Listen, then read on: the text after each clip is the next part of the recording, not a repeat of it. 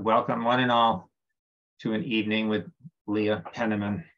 As Executive Director of Sustainable Woodstock, and on behalf of our board and the co-host for this event, Pentangle Arts, I would like to say how very excited and delighted we are to bring you Leah Penniman's inspirational presentation, Black Earth Wisdom, as she weaves together the voices of today's most respected Black environmentalists. We are hosting this program from Vermont, so let us begin by honoring the Abenaki peoples and their homeland, Ndakina, this beautiful environment that we all love and which is here because of the wisdom and stewardship of the Abenaki and their ancestors, whose deep roots reach back more than 11,000 years. Our sincere thanks to our partner for this event, Pentangle Arts, and to the Vermont Humanities, whose support helped to make this event possible. Now I would like to introduce Sustainable Woodstock's Program Director, Ginevra Wetmore. Thank you, Michael. I'll reiterate that we are so very excited to bring you this inspirational presentation, Black Earth Wisdom, on this 53rd anniversary of Earth Day. This meeting is being recorded and you are currently muted. We will send a link of the recording afterwards to everyone who is registered for this event. A brief note about the schedule and handling of questions during the event. Leah Penniman's presentation will run until about 5:45 p.m. We will then host a live Q&A session with Leah from 5:45 to about 6:15. If you have questions that you would like to ask at any time during the presentation, please type them into the chat on Zoom. Following the presentation, myself and our director, Michael, will present questions in the order they were received. This event is free and open to all. If you'd like to make a donation, we suggest $10, and they can be made through Pentangle Arts, our partner on the event. Please see the link in the chat, which will also be sent out in a follow-up email. Your donations allow us to continue to offer programming like this. I put the link in the chat and we will definitely post that again and send it out like Michael said. Thank you, Michael. So without any further ado, I'm going to introduce Leah Penniman.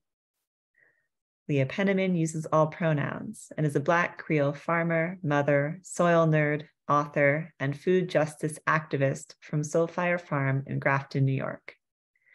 She co-founded Soulfire Farm in 2010 with the mission to end racism in the food system and reclaim our ancestral connection to the land. As co-ED and farm director, Leah is part of a team that facilitates powerful food sovereignty programs, including farmer training for Black and Brown people, a subsidized farm food distribution program for communities living under food apartheid, and domestic international organizing toward equity in the food system. Leah has been farming since 1996, holds an MA in science education and a BA in environmental science and international development from Clark University, and is a member of the clergy in West African Indigenous Orisa tradition. Leah trained at Many Hands Organic Farm School MA, and internationally with farmers in Ghana, Haiti, and Mexico. She also served as a high school biology and environmental science teacher for 17 years. The work of Leah and Soulfire Farm has been recognized by the Soros Racial Justice Fellowship, Fulbright Program, Pritzker Environmental Genius Award, GRIS 50, and James Beard Leadership Award, among others. Her books, Farming While Black, Soulfire Farm's Practical Guide to Liberation on Land, and Black Earth Wisdom, Soulful Conversations with Black Environmentalists, are love songs for the land and her people. And now, Leah Penniman. Greetings, community, and thank you so much for having me in your midst on this very special 53rd Earth Day. Since I was a young person, Earth Day was truly my favorite holiday. I've been a devotee of Mother Nature for as long as I can remember. And so it's very special to spend this day with you, and a deep honor to share the journey that is Black Earth Wisdom. And I'm going to go ahead and share some slides with you to help take us through the storytelling of what it's been to rekindle this practice of listening to the earth in collaboration with brilliant Black environmental leaders. So to begin, I want to call some beloved ancestors into the space. And the first ancestor I want to talk about is Dr. George Washington Carver, who many people know because he had thousands of inventions with the peanut. But fewer know why he was so enamored with this particular legume. And of course, it's because legumes partner with bacteria to pull nitrogen out of the sky and into the soil. And in a time after chattel slavery, when the soils of the South were so depleted by cotton monocropping, he had a way forward for restoring soils to health and became the godfather of the modern organic movement.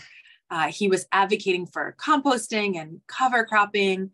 He was advocating for rotation of crops and mulching and silvopasture, 2 whole generations before the Rodale Institute was on the scene.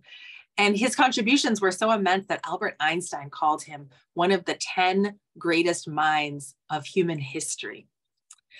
But what particularly tickles me about Dr. Carver is that when he was asked, where do you get all of these ideas, all these inventions, all of these novel ways of thinking? He said, well, every morning I go into the forest in the pre-dawn hours and I talk to God through the trees. He said, nature is God's unlimited broadcasting system through which he speaks to me every minute, every hour, every day, if I just tune into the right channel. And this was so deeply stirring to think of this renowned scientist, one of the 10 greatest scientists of all time, who has a spiritual practice that involves talking to flowers, talking to trees, talking to soil, talking to the peanut itself to get input on how we move forward. And it got me really curious, is this practice of earth listening part of the cultural heritage of our people? And it turns out that there are so many examples of ancestors who are earth listening. For example, Dr. Wangari Maathai.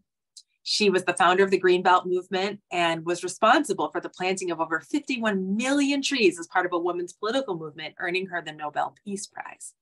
Or Harriet Tubman, herbalist, orchardist, ecologist, and freedom fighter who liberated 70 enslaved people and cured Union soldiers using her deft knowledge of plants and landscape and sky. And so many more, right? John Edmondson, lover of birds, taught taxidermy and ornithology to Charles Darwin. Black scientist Dr. Charles Henry Turner demonstrated for the first time that insects are intelligent beings. Hattie Carthen, tree planter, was a catalyst for the Brooklyn Community Gardens. And Hazel Johnson, community organizer and mother of the environmental justice movement. And you can see here this list of just a few of the hundreds and hundreds more of Black elders who have contributed so much to the environmental movement. And I'm going to ask you in this moment now to call in your own ancestors who had a relationship with the earth, your earth listening elders, so to speak, and write their names in the chat. So we're going to take a deep breath together. And go ahead and enter their names into the chat and honor them for their contributions to how we understand our relationship to the earth. Thank you, thank you. Hope Dean, Nimashu, Nilima, my grandmother Roberta, my grandmother Ella, Jerry Hawks, Ashe, Ashe, Asheo. We welcome them. So keep those names coming. But I want to put forth that one of the great challenges of our time is that humanity, by and large, has actually forgotten how to listen to the earth. We're no longer littered in the languages of the earth, and we no longer understand the deep kinship bonds that we have with nature. This was explained to me by one of the contributors to the Black Earth Wisdom book, Audrey Peterman, who's a Jamaican-American elder. She's a lover of the national parks. And she put it well that she explained that there was once a time when everyone could read the sky, right? They could tell directionality. They could tell seasons, weather, the stories of their people and the patterns of the stars, the calendar, which way to go by reading the sky. In other words, the sky was a primary source. But society has come to rely on secondary and tertiary sources further and further away from the sky in order to get our information. A dangerous and distorted game of telephone yielding scrambled messages. And there are so many languages that the earth has, so many primary sources for us to read, right? As a farmer myself, there was once a time when farmers all knew that you plant corn when the oak leaves are the size of a squirrel's ears. That's when the soil has warmed enough, right? But the earth speaks not just in oak leaves or a sky, the earth speaks in ice cores, the pH of the ocean, bird song, gravity, tree rings, animal tracks. If I were to tell you that I'd lived in a neighborhood my whole life and didn't learn the names of the people next door, you might have some fair judgments of my character. And yet here we are in a neighborhood of trees, insects, and amphibians that many of us cannot call by name. And what we cannot name, what we do not know, we also cannot love and protect. As a young adult, I spent months studying agriculture in Ghana, West Africa, which is one of my ancestral homelands. And my mentors were these wonderful women pictured here. They're the Queen Mothers of Manya Krobo, guardians of history, culture, and land.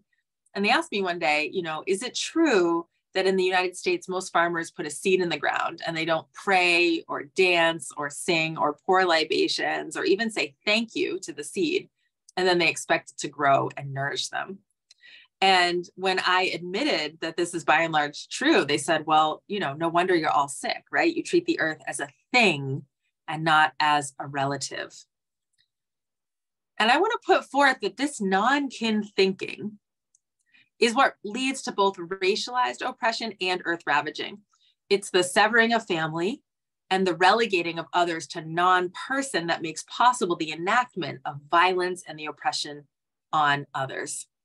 So embedded in the theory of white supremacy is the theory of human supremacy over nature. And non-kin thinking, there's nothing inevitable about it, right? It's a uniquely Western invention and a relatively new one at that in the vast expanse of human history.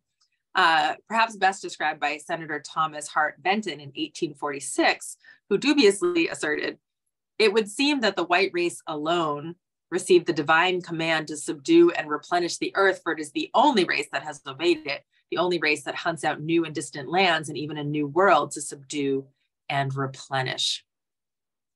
And the consequences of this twisted non-kin thinking are dire. It's utter devastation. It's deep trouble, right? We know that species are in trouble.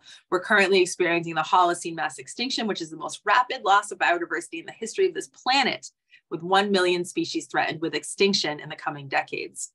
Scientists monitor carefully about 21,000 populations of mammals, fish, birds, and amphibians worldwide, and there's been a 68% decline in those populations in just 25 years. According to one of the Black Earth Wisdom contributors, Dr. Drew Lanham, who's an ornithologist, there are 3 billion fewer birds singing now than there were in the last century, right? Our seeds are in trouble, right? As farmers and gardeners, this especially concerns us. We've lost 75% of the world's crop varieties in the past 100 years, and the proprietary seed market accounts for almost all of our global seed supply, with Monsanto, renamed Bayer, and DuPont owning the largest shares. Our oceans are in trouble. 90% of global fish stocks are fully exploited or overfished, and agricultural runoff and manufacturing waste has led to over 400 dead zones worldwide. And a dead zone is a place where the oxygen levels are so low, it's hypoxic, that the fish can't breathe, that they suffocate to death. Microplastics in our sea now outnumber the stars in our galaxy 500-fold, right? The climate is in trouble. Soil tillage, deforestation, the burning of fossil fuels have increased greenhouse gases in the atmosphere, and Earth's temperature has raised. It's why there were droughts on my farm last year and floods 2 years ago, why the buds and the flowers are bursting too early and the late frost will come, right? So we're already seeing the impacts of this. We know the glaciers are in retreat, the oceans are acidifying, and extreme weather events are increasing in intensity and frequency. People are part of nature as well. So these impacts affect people as well, and not equitably distributed. You know, African-American communities and other communities of color continue to be disproportionately burdened with environmental harm. So things like air pollution, flooding, heat exposure, living in proximity to chemical facilities and leaded pipes and trash incinerators disproportionately fall on communities of color. And the EPA just put out a study in 2021 that shows that we actually haven't made that much progress since the 70s in terms of correcting environmental racism, which is, it's troubling to say the least, because there's been huge amounts of efforts on the part of communities of color to bring these to the attention of the nation and even the globe. You know, for example, predominantly African-American residents in Louisiana's Cancer Alley are exposed to emissions from 150 oil refineries and, you know, have disproportionate burdens of cancer as a result. And it's not just the environmental burdens and pollution, it's also, you know, not having access to nature, not having access to environmental benefits. So that we know that green spaces heal. You know, studies have shown that hospitalized patients heal when they can see nature, and that people solve problems better after time in the forest. There was this really stark nationwide study of 900,000 people that showed that children who grow up with the lowest access to green space, even when corrected for all other measures, have 55% higher risk of developing a psychiatric disorder. And yet, in communities of color, you know, 74% of children are growing up in nature-deprived areas, right, without access to adequate green space, compared to just 23% of white communities. And this is mirrored in, you know, in the story of like land bleeding out from the Black community. You know, we know that Black households once owned a total of 16 million acres of land in the early 1900s, which was 14% of the nation's farms. But the backlash against Black land ownership in the early 1900s was brutal, to say the least, you know, between lynchings and USDA discrimination and land grabbing and driving people off their land. We've had a near total loss of that land base. And so today, 98% of agricultural land is white owned. And these disparities, you know, in some ways shouldn't come as a surprise when we talk about environmental harms disproportionately burdening communities of color, environmental benefits disproportionately being inaccessible to communities of color. You know, in many ways, the environmental movement was, the Western environmental movement was created on a foundation of white supremacy. So what do I mean by that? Well, we'll look at the US national parks, for example, heralded as America's best idea. There's 84 million acres of parkland in the United States, and it was stolen from Native communities through forced treaty agreements under the genocidal project of Manifest Destiny. And Madison Grant was instrumental in creating some of these parks, such as the Everglades, Olympic, Glacier, and Denali national parks. He did so as a way to strengthen the Nordic race.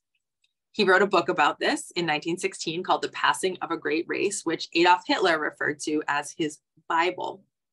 The first head of the US Forest Service was on the advisory council for the American Eugenics Society. And John Muir, who founded the Sierra Club in 1892, referred to Black and Indigenous people as dirty, lazy, and uncivilized. James Audubon, famed ornithologist and scientific illustrator, namesake of the Audubon Society, enslaved people and stole human remains for a pseudoscientific study claiming white superiority. So the National Park Service, you know, originally operated under Jim Crow laws that banned Black and brown people from coming in. And even as that changed over time, the de jure segregation changed over time. De facto segregation has remained. So 70% of Black people participate in the types of recreational activities offered in national parks, yet less than 2% of the visitors to national parks are African American. And, you know, this even impacted our beloved Dr. Martin Luther King Jr. and Coretta Scott King. They were planning a vacation to Fundy National Park in New Brunswick, Canada in 1960, and anticipating that this public park would be a welcome and safe space for them to seek temporary refuge from the stress and bustle of urban civil rights work, they nonetheless reached out in advance to make sure they would be admitted. So their friend, Harold DeWolf, BU professor and friend of the Kings, wrote to the park innkeeper saying, you know, Canada's history being what it is, we're confident you would treat them well, but we want to make sure the friends of whom I speak are a fine Negro minister and his wife, Dr. King. And the innkeeper responded, we feel it would be better not to accommodate your friends. But as I mentioned, right, in the face of big trouble, our people have always risen and resisted, always, right? And your people too have always risen and resisted, right? When the Olin Corporation dumped 4,000 tons of DDT into the waters of Triana, Alabama, Black residents sued and forced remediation and compensation. Community members resisted the Whispering Pines landfill in Houston, Texas, and the Warren County, the famed Warren County hazardous waste landfill in North Carolina, on the basis of environmental racism. And out of these early struggles, they formed the first National People of Color Environmental Leadership Summit in 1991 and wrote the 17 founding principles of environmental justice, which still guide the movement today. And among these principles, there was an affirmation of the sacredness of Mother Earth, a repudiation of discriminatory public policy, the uplifting of Native treaty rights, among other provisions. And Black farmers were part of this too. You know, they literally rode their tractors onto the mall in DC, demanding justice for their lost land and farms and suing the federal government for discrimination in the famous Pigford case. And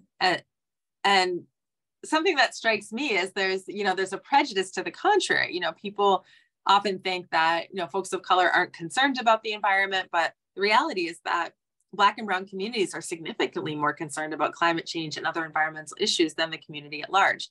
For example, 49% of white people are concerned about climate change compared to 57% of Black people and 69% of the Latina community. And one of my wonderful contributors, Steve Kerwood, is a great example of this. He's the host of and producer of Living on Earth. And back in 1990, when 85% of the public did not even register the notion of global warming, Steve Kerwood proposed a radio show on climate. And his producers laughed at him and said he would run out of stories in 6 months. Well, I grew up with Living on Earth, and it is on the air to this day. Bittersweet, of course, right? So like Mr. Kerwood, there are so many who persist in believing, right, that the land and water are family members, and who, have continued to cultivate that sacred art of listening to the earth to know which way to go. So the Black Earth Wisdom book project was a journey of learning from those whose skin is the shades and colors of soil as they share lessons from the earth. So I spent the past few years talking to 40 notable Black ecological thinkers. I got to talk to Alice Walker, Adrienne Marie Brown, Ross Gay, Ayanna Elizabeth Johnson, Rue Mapp, Carolyn Finney, Ibrahim Abdul Mateen, and many others, in order to learn, like, what is the earth saying to us in this urgent time? And copious tears of reverent joy just fell all over my keyboard as I typed their words. And while they offered many lessons that were quite myriad and complex, I want to distill just 9 central motifs for you today that answer the question of, like, what do we learn when we listen to the earth? What do we learn when we read the earth? What do we learn when we reweave ourselves into kinship with the earth? So the first lesson that came out of the 9 is that all beings are sacred. So in Yoruba cosmology, natural forces such as trees, rivers, birds, and hills are deities to be worshipped. There are at least 73 species of trees that are deified. And according to Awishe Agbaye Wande Abimbola, who is the spokesperson for Ifa for the world, there are forest areas in Yoruba lands called Igbo Etile, where no hunting is permitted, and Ilujo Boboforo, where only spiritual and magical activities are allowed. So this idea of a set-aside of land is an ancient, millennia-old practice in West Africa. I see someone shouting out Brother Yusuf Burgess. He's a friend of mine. So thank you for doing that. And also in Islam, right? There are many Black communities that interpret the Quran as such, that Islam honors the concept of Tawhid, which is the oneness of God in creation, Ayat, the seeing of signs of God everywhere, Khalifa, being a steward of the earth, and Mizan, living in balance with nature. So according to Ibrahim Abdul Mateen, the entire earth is a mosque. There's a unity of spirit and matter and a sacredness imbued in all things. He shared with me that nature is in constant prayer. So the trees, the birds, the grass is in prayer. And when you destroy nature, not only are you destroying the material, but you're destroying a voice of prayer. The second lesson is that there's a covenant of moderation between all species, right? All life on Earth shares this narrow band of habitability that extends from the deepest roots of trees and the dark environment of ocean trenches up to the highest mountaintops. And this layer, called the biosphere, is only about 12 miles from top to bottom, about 0.3% of the planet's radius. And yet here we are, right, tasked to share this tiny life raft with all beings. And there are a couple of Yoruba stories that speak to this. So in the Yoruba sacred literature, like the Bible, you know, but oral, of the Yoruba people, there's a book called Ogbe Odi that talks about the consequences of using excessive force in our relationship with other creatures on planet Earth. So as the story goes, the characters are Mr. Byforce. So Mr. Byforce is like the bad guy who's using force and deception. And then there's his friends, grasshopper, hen, wolf, dog, hyena, viper, walking stick, fire, rain, drought, and dewdrops. And then he invites, Mr. Byforce invites all of his friends to a collective work party on the farm. And each of these friends agrees to come so long as their sworn predatory enemy is not present. You know, for example, hen likes to eat grasshopper. So grasshopper's like, I'll come, but not if hen's there, right? And the wolf likes to eat the hen. So the hen's like, I'll come, but not if the wolf is there, and so on. So Mr. Byforce gave false assurance, but in fact invited all of these creatures to the collective work party and lined them up so they were next to their sworn predatory enemy, and then didn't follow the custom of giving them ample food and drink while they labored on the farm. So they were toiling, they were hungry, they were irritated, and eventually when they just couldn't withstand their hunger any longer, they dropped their tools and pounced on one another, gnashing and biting. Fortunately, dewdrops, the only one among them without an enemy, fell upon them all and brought coolness. And this coolness restored them to their senses, and they started to assist one another in rising to their feet, embracing one another, and agreeing to re-enter into the covenant that started at the dawn of time. And that covenant is to only eat what is absolutely needed, to only take what is needed. It's a covenant of moderation and mutual regard.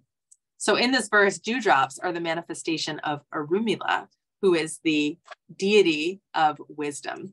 And the story ends, doing things by force has ruined the world of today. Dewdrops come and make repairs. Dewdrops come and make amends.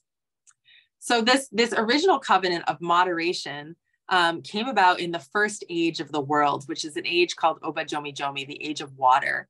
And it was an age when all creatures spoke the same language, according to the sacred literature.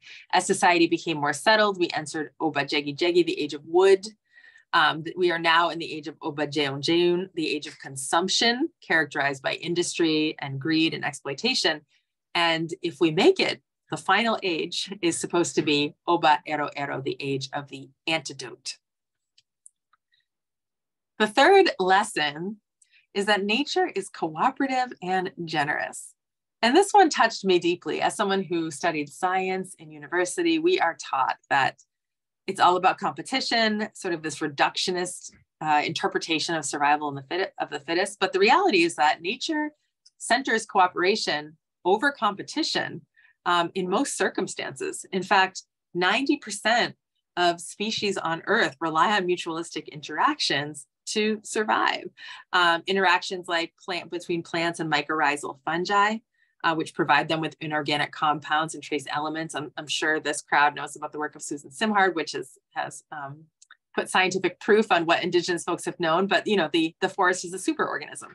The trees are sharing sugars and minerals and messages with kin and non-kin. They have each other's back in ways that we are only beginning to understand, right? Seed dispersal mutualisms, pollination, even the very eukaryotic cell in our bodies is a result of symbiogenesis between two prokaryotic cells, right? And creatures help each other out. This is kind of gross, but cool. So vampire bats actually regurgitate their own blood to prevent other bats from starving in their community. Ground squirrels, velvet monkeys, and prairie dogs will cry out to warn their peers of predators, even when drawing attention to themselves will increase their chances of being eaten. Ants and bees die for their colonies. Even the V formation when birds migrate is a way of supporting one another and protecting one another from the wind. So, you know, if you think about the human body, in our trillions of cells, the majority of them are actually non-self. The majority of them are bacteria, and we couldn't live without our bacteria symbionts. And scientists are now having to rethink the very idea of an individual because multicellular organisms and their symbiotic microbes are regarded as cohesive units acted on by natural selection. So this is like some big sciencey words, but fundamentally we're talking about non-self, like the dissolution of the individual, interdependence, right? As the fundamental way that nature has organized itself. The fourth lesson is that nature is really queer and trans, right? And this is important to bring forward because so many people will use an argument, a false argument of naturalness in order to defend homophobia and transphobia, which is not accurate. So at least 90% of flowering plants are bisexual. They have both male and female reproductive organs. There are over 450 species of animals worldwide where scientists have documented same-sex intimacy, including courtship, pair bonding, affectionate touch, intercourse, and parental activities. So among birds, queer love has been seen in black swans, albatrosses, blue ducks, mallards, penguins, vultures, and pigeons. Mammals that regularly exhibit gay intimacy include dolphins, bisons, bats, elephants, giraffes, marmots, lions, bonobos, macaws, orangutans, monkeys, sheep, and hyenas. There are queer lizards, there are queer tortoises, even among insects and arachnids. Dragonflies, fruit flies, and bedbugs have same-sex relationships. The fifth lesson is that nature does not have capacity to hate. In an 1873 speech, Frederick Douglass remarked, "The grand old earth has no prejudice against race, color, or previous condition of servitude, but flings open her ample breast to all who come to her for succor or relief." And this remains true, right? In the face of racialized brutality, health crisis, or collective pain, Black people can continue to go and lay our burdens down by the riverside, and nature will accept. The flowers don't close and shun and turn their backs based on the color of anyone's skin. Nature has this endless capacity to compost our trauma into hope and receives each one of us as her child. Drew Lanham testified, "The land did not hate, only people did. Earth never judged or spat. Not a single cardinal or ovenbird has ever paused in dawn song declaration to ask the reason for my being." The sixth lesson I want to share with you is a hopeful one because there are at least two languages that all of us still speak in common with the earth, even if the others have been forgotten. And this chapter is dedicated, my youngest son, who's about to graduate from high school, is a musician. So he's like, "Mom, you got to put something about music in that book." So this is the music chapter. So the two languages of the earth that we still speak are song and silence. Humans learn to sing from the earth. For example, birds use many of the same rhythmic variations, intervals, and combinations of notes that humans do. They follow the same scales, they sing in canon, they even transpose their motifs into different keys. For example, the ruby-crowned kinglet taught us our full octave interval. The canyon wren taught us our chromatic scale, and the hermit thrush provided for us our pentatonic scale. The California marsh wren teaches us call and response songs and fixed sequence themes. The songs of the Hutu and Tutsi people of East Africa, their scales mimic the scales of the elephants, who use ultra low frequency tones. And the indigenous people living on Tana Island in Vanuatu created their songs and dances based on the sounds of the active volcano Mount Yasser. So song and silence. According to Toy Scott, the Mbuti people of the Congo deeply value silence alongside music. They think of the forest as talking, and the quiet pauses between the sounds in the forest are called ekimi, which are the source of peace. And in ekimi, there's space for the wisdom of the ancestors and spirit speech. And I like to think that John Francis Planet Walker somehow caught this memo through the ether. So for folks who don't know John Francis Planet Walker, really amazing African-American elder and environmental activist. And after witnessing the devastation of the 1971 oil spill off the coast of San Francisco, John Francis decided to give up motorized transport on the spot, a commitment he kept for 22 years. And he additionally took a vow of silence that lasted for 17 years, during which time he walked across the nation advocating for environmental protection. And he earned a PhD in land management while in silence. And he wrote the landmark Oil Spill Act of 1990. In the book Glory Land, Shelton Johnson summed this up beautifully. He said, "Wilderness is just a word, and the wind got no use for anything that come out of our mouths except songs or prayers. Only then are we speaking from our hearts and worth listening to. Otherwise, we should just be quiet and let the trees and sky do the talking. The wind's been talking since the world began. I've been listening since I was born, and I ain't bored yet." The seventh lesson is that land is the basis of freedom. Malcolm X said, "Revolution is based on land. Land is the basis of all independence. Land is the basis of freedom, justice, and equality." Right?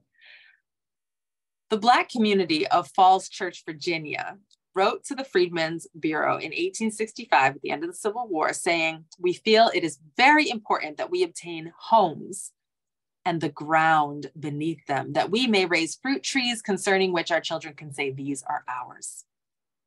So this yearning for land has been a steady drumbeat in the heart of the Black community, not just because of home, or not even just because of food or trees, or even because of intergenerational wealth transfer, but because land is a source of belonging, of cultural continuity, of self-determination, and of stability.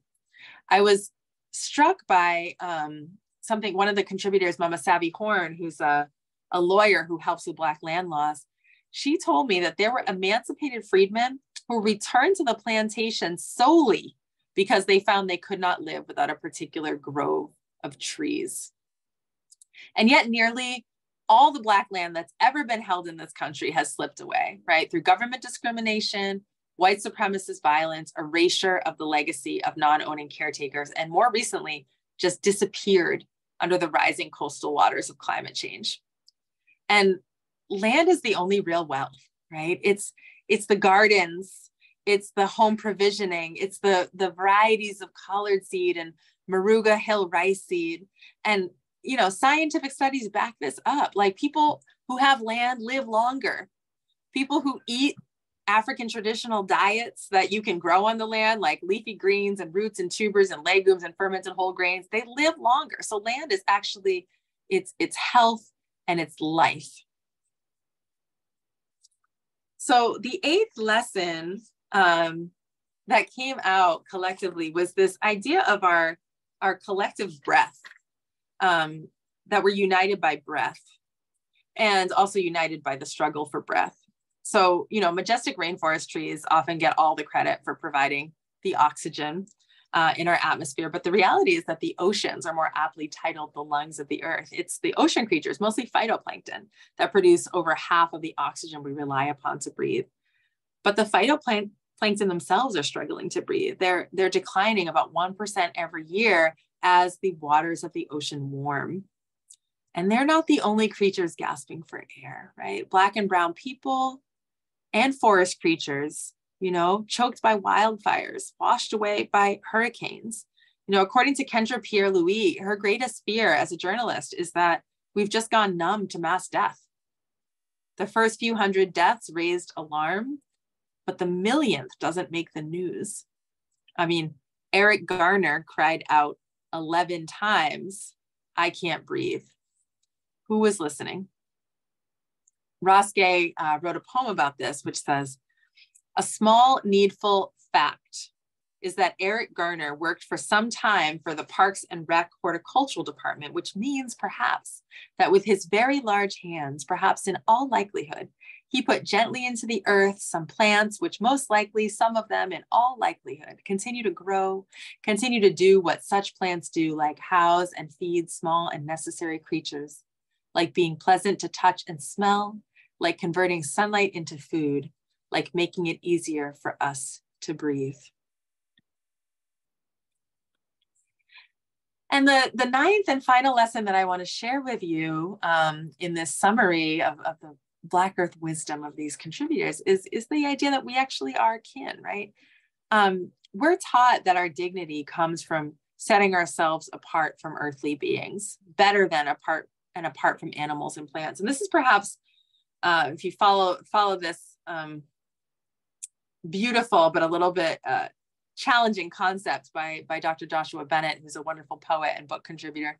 He was explaining to me how one of the ways that enslavers attempted to demean and demoralized enslaved Black people was by comparing us and treating us as animals, as oxen, as pigs, you know, in the same list as horses, and making these arguments of non-humanness by making an argument of animalness.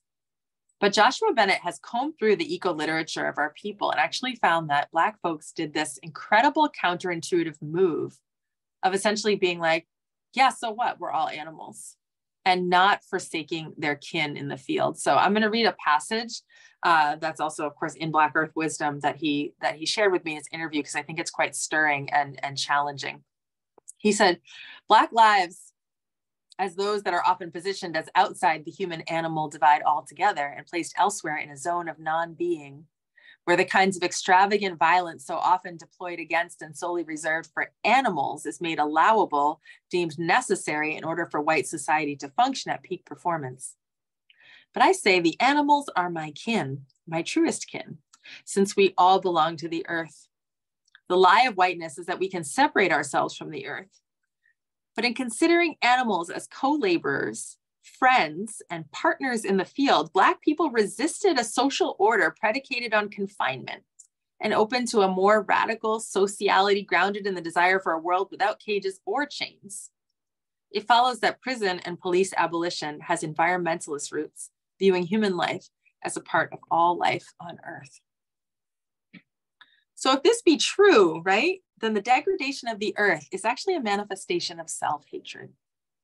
The abuse of animals is a manifestation of self-hatred because we are one. And what if we could see ourselves the way the divine body of the earth sees us? What if we could learn to love and emulate our elder siblings, the hawks, the black bears, and wolves in a practice of sacred biomimicry? So in summary, what Black Earth Wisdom is advocating for is that we rehydrate 3 habits of mind: reading the earth as sacred text, weaving ourselves back into kinship with the earth, and deferring to the earth as teacher. So earth as text, earth as kin, earth as teacher. And this practice is not going backwards, right? It's futuristic as much as it's ancient, right? We use the scientific method today, even though it's old, because it's a framework for novel experiments. And these core methodologies of earth listening, earth as text, earth as kin, earth as teacher, provide a framework for innovation. So Afro-Indigeneity, Afro-Indigenous philosophy is modern and continually evolving. And of course, we each have a role to play, right? We can deepen our own earth listening practice by learning how to read the earth once again, starting with the names of our neighbors, our beyond human neighbors, moving on to tree rings and weather patterns and soil structure and bird song. We can also give away resources and power to Black and Indigenous-led ecological projects. So organizations like Girl Trek, Outdoor Afro, Taproot Earth, Urban Ocean Lab, Rise St. James, National Black Food and Justice Alliance, on and on and on. And on a systems front, we need to support policies that advocate for land back, that take a stand for reparations and advocate for rights of nature. And there's so much learning, for us to do. So we can dive into Black and Indigenous eco-literature starting today. 3 titles to get you started are Unbowed, All We Can Save, and As Long as the Grass Grows, and a long and growing list of Black eco projects and media and literature can be found on the blackearthwisdom.org website or using this short link, bit.ly/BEW23. It is case sensitive. So I am going to share with you at the very end of the Q&A this beautiful poem. It's a video recording of my woman soul sister, Leah Penniman, who created a poem that summarizes the book and performs this in the video. It's about a 5-minute video. So we'll save that to the end just to leave a nice taste in your mouth. But just want to say that, my perspective is that in this time, more than ever, perhaps we're really acutely aware of the fractures in our system of runaway consumption and corporate insatiability, right? We feel the hot winds of wildfire and the parchness of drought and the choked breath of the victims of state and community violence. And we know that there's no such thing as going back to normal.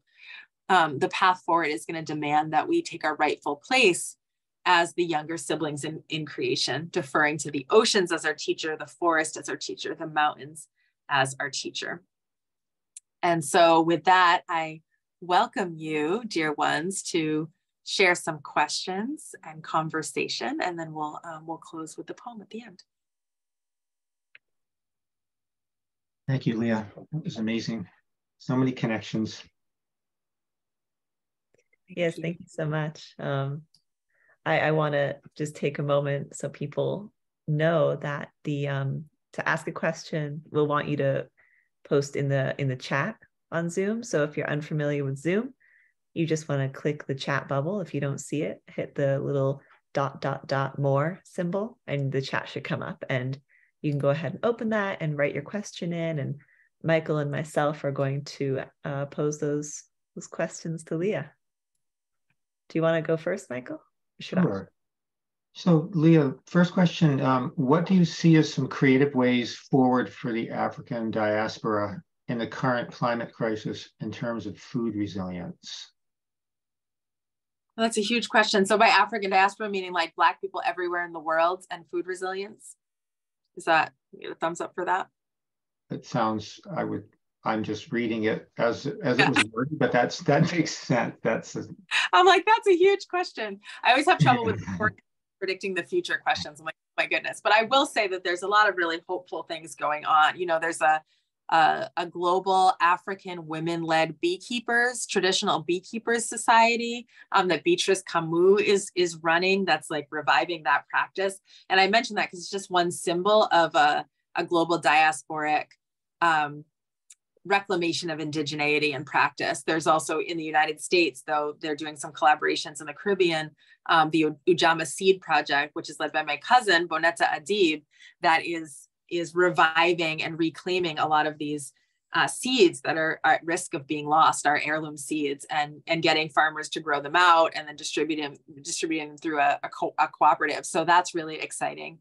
I tend to, like, I know it's grim. Like, I know the food situation is really grim, and I have to remind myself still that 70% of the calories that people eat, in the global south are still coming from smallholders who are by and large doing sustainable growing if they have access to their land. So like, we have the technologies, and it's a matter of getting the boot off our neck of these corporate interests that are only interested in profit and not interested in the viability of life on Earth.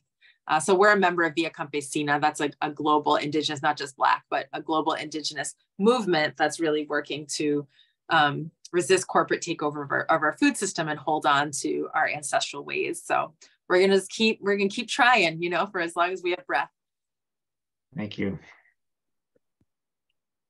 Thank you. The next question here. What is your favorite example or illustration of cooperative species interaction on your farm and in the world at large? Oh my goodness, I love this question. Okay, so first I'll tell you this joke. So I'm a scientist by training, but I end up getting asked to talk about racial justice all the time. So when someone asks me a science question, I like put a little like point in this binder I have of happiness. So thank you for that. My favorite mutualism. Oh my goodness, there are so many. All right, I'm going to say this one, even though I can't remember the Latin names of these species, but essentially there are ants that farm fungi. Can anyone help me out with the Latin names of these species? But these farmer ants are really fascinating to me because they go ahead and clip leaves and farm the fungi, and the fungi really benefit from this mutualism because they get to grow in these protected environments and be cared for and reproduce, and yet the ants are actually consuming them as well. And I think that's fascinating. We have a lot to learn from those ants. That's not on my farm, that's in the tropics. On my farm, I mean, of course, it has to be the relationship between rhizobial bacteria and the roots of legumes. So I mentioned this briefly when I talked about Dr. Carver, but legumes essentially say to the rhizobial bacteria, like, I have a nice little house for you in my roots, and it's warm and protected, and I'll give you little bits of sugar that I made out of the sun. And all you have to do in exchange, right, is live in these roots and breathe in nitrogen from the air and convert it into a nice organic form that I can absorb. And it's like a really good deal for both of them. And it's the reason that our soils can do what they do. So, I mean, I mean, I love pulling up like a bean plant. You can see the little nodules on the bottom of the roots and celebrate them. Great. Thank you. Thank you. So another question is, and I put a couple links in for some information on this, but interesting idea that humans use the same musical scales as birds and elephants. I wonder where the birds and elephants got their songs. I cannot answer that one. That's one of the topical questions, but I did see someone was curious about the citations and that you responded with some links. The book is very well cited. So if you happen to pick up a copy of Black Earth Wisdom, even at your library, the citations are there. If you can't find them or don't want to pick up a book at the library, you can email me at love@soulfirefarm.org and I can pull them out for you. But hopefully you get to enjoy the book. Thank you. Leah, how do you view your inclusion in the book, Why We Cook, Women on Food, Identity, and Connection? Also, what influence did Chef Edna Lewis have on you, especially with her connection to the land and food movement? Thank you.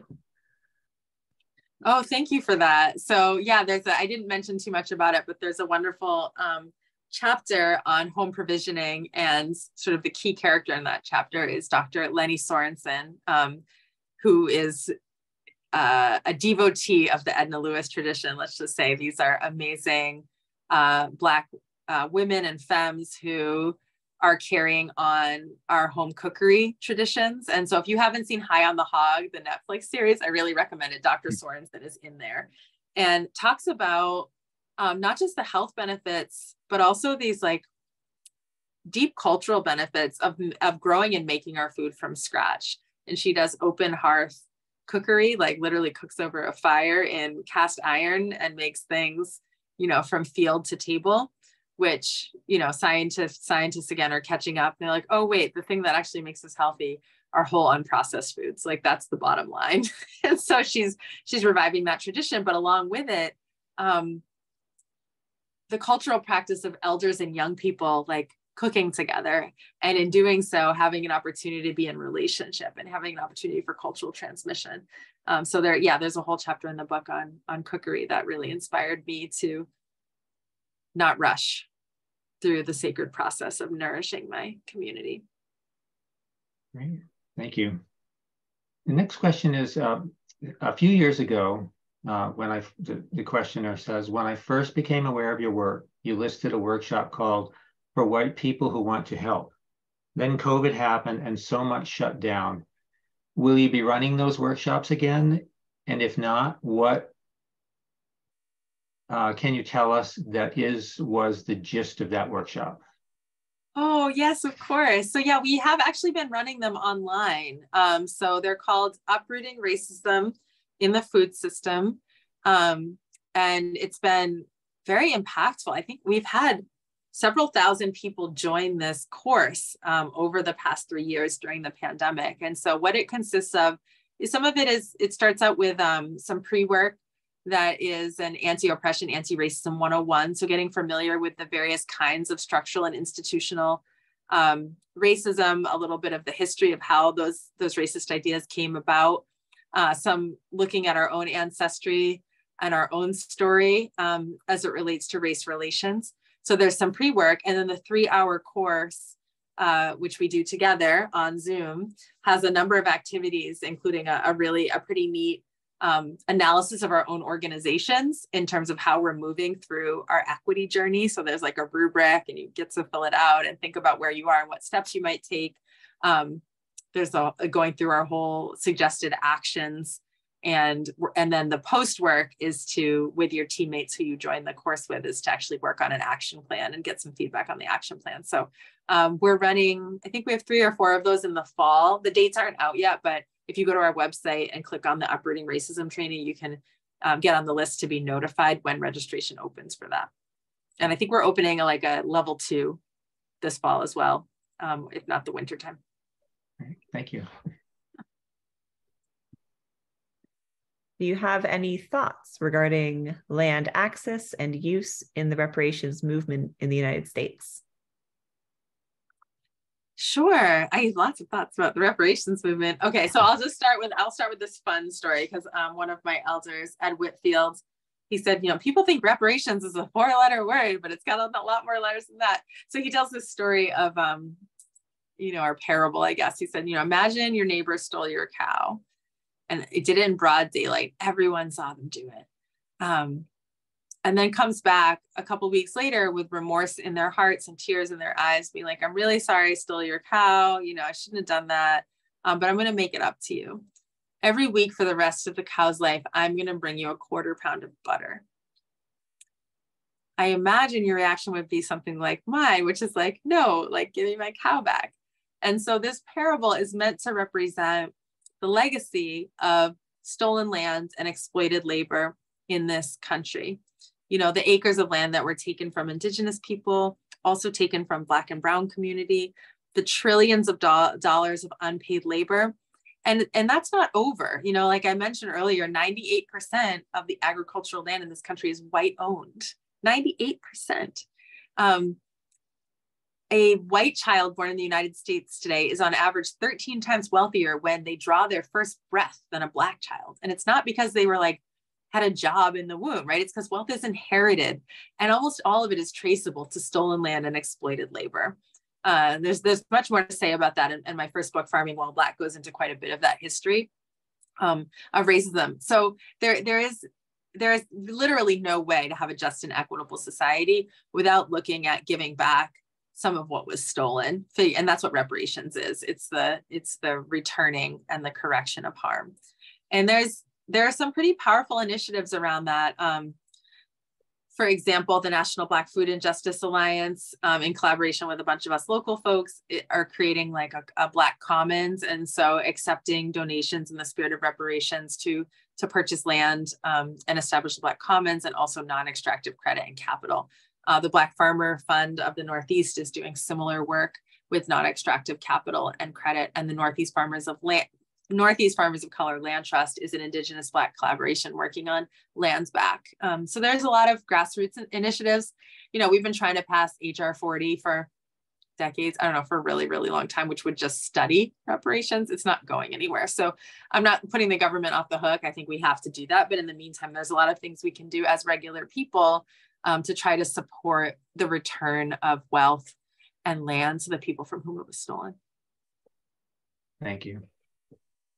I'm going to preface this next question with just a welcome to everyone who is joining us from different parts of the world. We've had in our programs in recent months people from every continent, which we're honored and really delighted to have.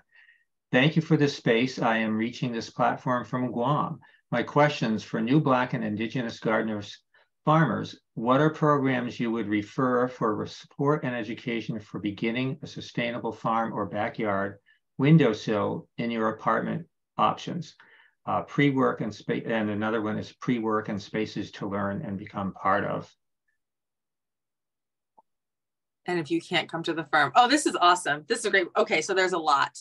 So First of all, person should just also email me, love@soulfirefarm.org, because I'm going to send you our resource kit that has a bunch of organizations. So one, we have everything from, we have a resource kit that has videos and how-to guides that have been created by Black and Indigenous community about gardening basics. We also have an online webinar series called our 3D dynamic deep dives that teaches specific skills. So we have a 3D on soil health that I just taught. We have crop planting, we have beekeeping, we have mushrooms, and those are online. You can join from anywhere in the world. But also a number of our partner organizations. I saw someone else shout it out, NEFO, the Northeast Farmers of Color Land Trust. They have skill shares, Federation of Southern Cooperative. So there's a lot of things that are online. I don't know in Guam specifically what you can do in person. I don't know the orgs, but I can say generally, if you can find a community garden and ask the person who's oldest or who's been there the longest, if you can help them in their garden, you are going to learn so much. And it really is also a gift to our elders when we lean in and ask them, to teach us and also offer our strong backs in service of their work. But definitely reach out to me. I can probably overwhelm you with links of online things, but yeah, see if you can find an elder in your community who knows what they're doing and give them a hand. Thank you. Thank you. And we're happy to send out in the follow-up email, Leah, the email address you're referencing. So don't worry if you missed that, anyone who's listening. I can type that in too. I just don't want to go searching through my Google Docs. I'll be just. That makes sense. Oh, thank you. Yeah. Am I missing questions here at the end, Michael? We might have just gone through most of them, unless I have done it. Yeah. Well, we have time for a few more if you all want, but we are going to stick around because we do want to show you this poem. It's pretty cool. Yeah, we can show it. And then if people have anything final, they can put it in the chat. Should I go ahead and share it, Leah, or? Yeah, any last questions, folks, before we share our closing poem? I think we're good. Okay. Let me go ahead.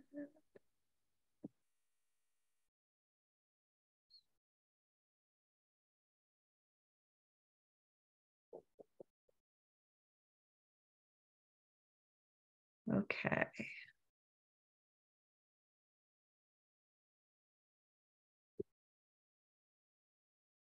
Are you seeing it? Okay, I'm gonna play. Mama Nature told me, I am part of you. You are part of me. When we forgot, she remembered us. When we were lost, she found us. Mama Nature told me we have more than enough to go around. She showed me a glowing paper birch on the edge of the forest on a south-facing slope, endowed to grow twice as big. With all the sunlight it could ever drink, it could tower over, shade out the rest. It disperses its surplus sugars to boost the other trees instead. Could we be like that? Let go of excess, practice fair distribution of sustenance, regardless of what slope we were born on. Mama Nature taught me we are stronger together. She showed me the interspecies marriage of algae and fungi who fell in love across kingdoms, birthed a new life form, capable of making home on stone, adept at staying alive in the harshest conditions. Could we be like that? Join forces across difference, weave our powers, individual but undividable, in the midst of unthinkable circumstances, learn how to flourish together. Mama Nature taught me Blackness is precious and must be respected and must be protected from artificial light and must be tended. She showed me the indigo night, the miracle of starlight, the deep, dark ocean, the rich black soils brimming with life. Mama Nature taught me nothing and no one is disposable. It all goes back to the cycle. She showed me there is no such thing as a way. Not for our waste heaped high in landfills or amassing in the Pacific, not for our people deemed throwaway, warehoused in cages and open-air prisons. There is no escaping the totality of this single beating earth. There is no mistaking. All of us belong. Mama Nature told me, you are made of the same matter as stardust. Remember your connection to everything. She showed me this animate force of existence pulsing all around us, doing everything in its power to regenerate life, even in death. She showed me a hollowed out tree, still standing, long dead, a hatchery for starlings, a porcupine den, a perch for owls, a hideout for bats, a food cache for chipmunks, a nuthatch's nest. Could we feel our ancestors' love like that? Palpable and present all around us, sheltering and nourishing us, supporting our flourishing. Could we be eternal? Mama Nature taught me death energizes life. Life necessitates death. She showed me cypress seeds enclosed in cones, sealed shut with resin, the hardened shell, the trapped potential, the awakening flame, the wild inferno, the melting walls, the bursting open, the smoky wind, the scattered soaring, the free fall flight to fresh, warm soil, the open sky, the widened space to grow and grow and grow. Could we be like that, rising from devastation, preparing the way for the next stage of thriving? Mama Nature taught me transformation is inevitable, adaptation is essential, change creates openings.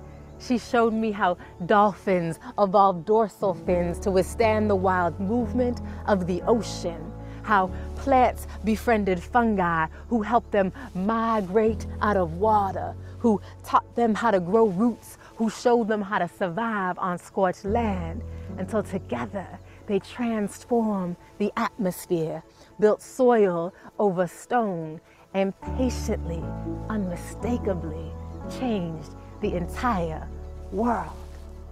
Could we be like that? Work together to do the unthinkable and shift the course of destiny. Mama Nature asked me, what will be your contribution?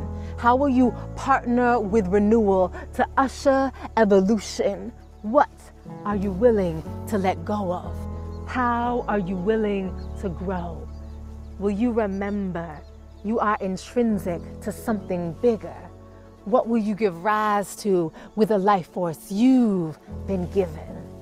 Mama Nature asked me, can you hear me? And are you listening?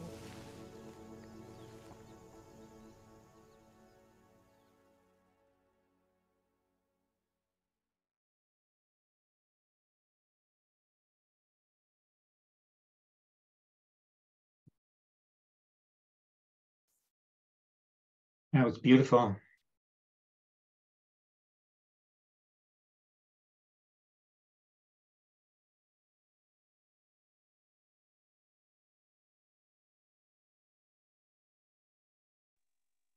Well, thank you, everyone. I hope you enjoyed the poem. I will drop the link in the chat in case you want to watch it with others, or just watch it again yourself. And also drop in a link where you can get Black Earth Wisdom if you're interested in having the book for yourself. I hope you are. And I wish you all a very joyous Earth Day, rest of your wonderful Earth Day. Thank you so much, Leah, for sharing with us this evening, and to everyone for joining us and sharing this beautiful and inspiring event on Earth Day. Yeah, certainly. We wish you a very safe and healthy Earth Day every day to you. And really, thank you, Leah. This has been a really beautiful time and way to celebrate the day.